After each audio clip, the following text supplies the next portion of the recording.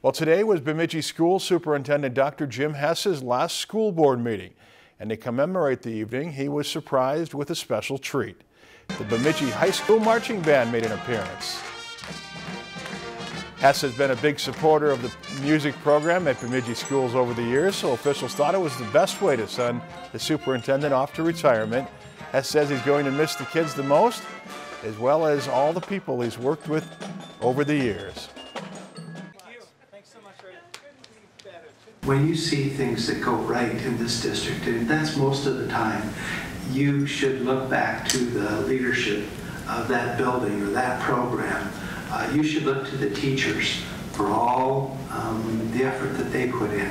And every employee group gives us their level best each day.